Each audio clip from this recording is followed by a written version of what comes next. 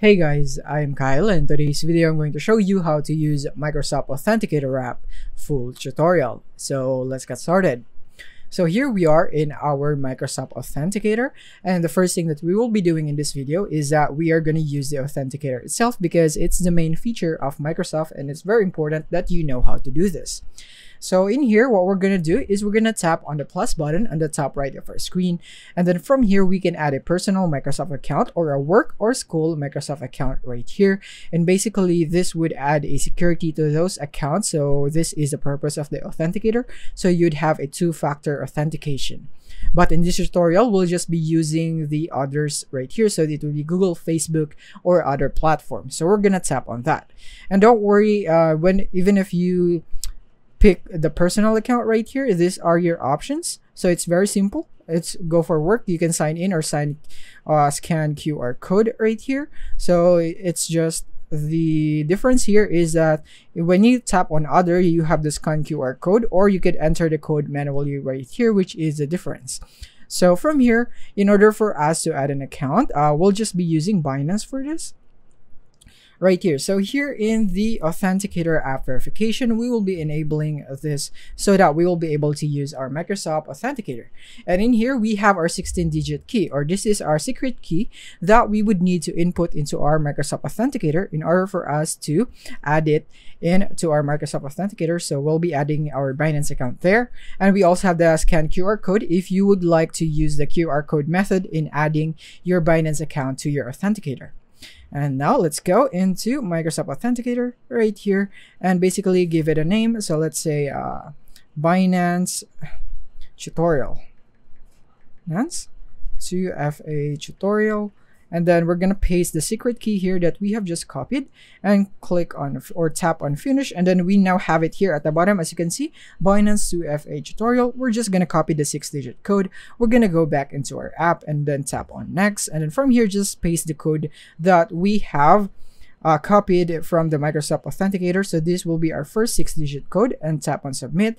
And then just like that, we have now added Binance into our Microsoft Authenticator.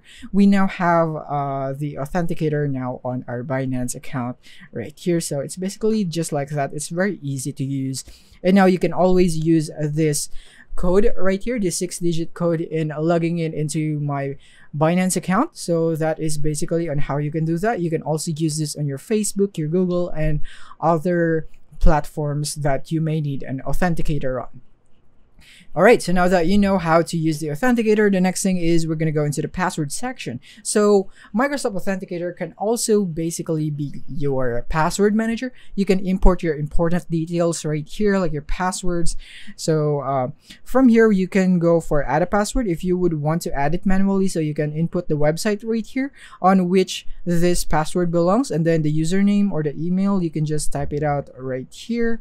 So let's just add one, for example. So let's say gmail.com right here, tap on done, and then the password right here. So just for an example, and the website, let's say google.com, and tap on save. And then there you have it right here.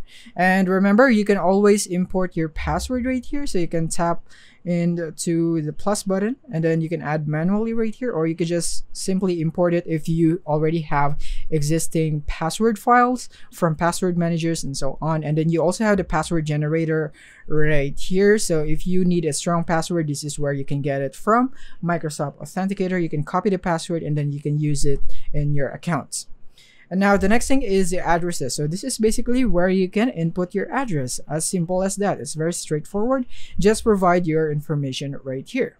And then it would be saved right here into your Microsoft Authenticator, and then you can use it anytime with autofill.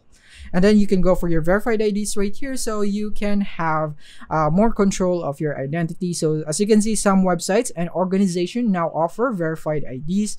So this feature would make your account setup simpler and safer while giving you more visibility and control over your personal data. So you can also input your IDs right here, and don't worry, it will be safe. And so that you would have it digital, you would have a digital copy of it, and it will be very secure. And you can also tap on a scan QR code, and then from here you can basically import it by using the QR code feature right here. So that is basically how you do it. And those are basically the main features of the Microsoft Authenticator. You have more right here on this settings right here, but you don't really need this that much. You have the up lock, the usage data, autofills right here, verified IDs, and so on. So yeah, that is basically it on how you can use the Microsoft Authenticator app full tutorial. So I hope I have helped you in this guide on how you can use this app for yourself. And what we have discussed here is basically everything you would need to know in order for you to use this app effectively. So I hope this video helped you out. Thank you for watching.